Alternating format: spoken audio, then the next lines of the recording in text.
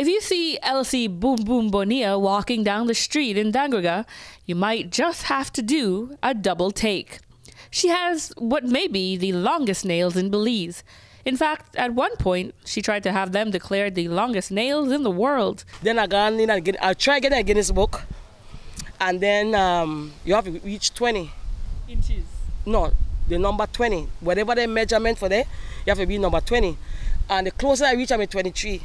But I get Belize because I never know nothing about Belize. I meet a lot of from Belize, and so I get Belize in the book, and so but I never get it. I never get it to 20. Then I start get sick and I start broke, and so I give up on it like that. And while she may not have the world record, she has quite the interesting and even dangerous tale about achieving this unique beauty standard. Well, when I go to the nail salon, I say, well, you do a long nails. So I tell the Chinese girl, I say, I want my nails like that.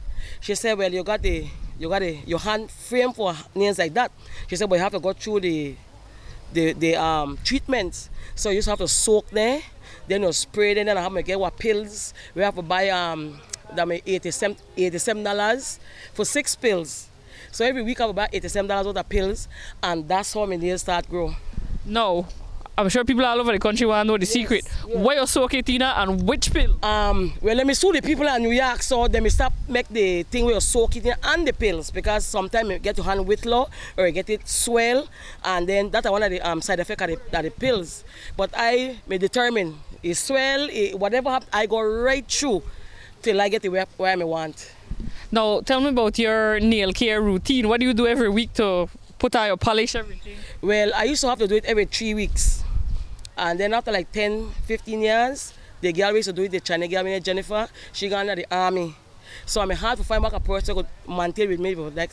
So I used to do it once a month. Now, so we have to talk about some practical considerations. How you do things with their nails? I do it the same way you do it. Do you type at all at work? No, I text. So yes, I type. What other activities are kind of difficult to accomplish? For put on my jeans pants or my sneakers. I change my grandkids their pampers. I got 18 grandpicnic. Elsie Boom Boom manages to be a glamour despite the challenges her pincers pose. There is, of course, that one question that anybody who sees these nails immediately wonders about. I don't want to be crude, but that's the first question people ask me. How you wipe your... The same way you wipe yours. Same way you wipe yours. Yes, but people always ask me that.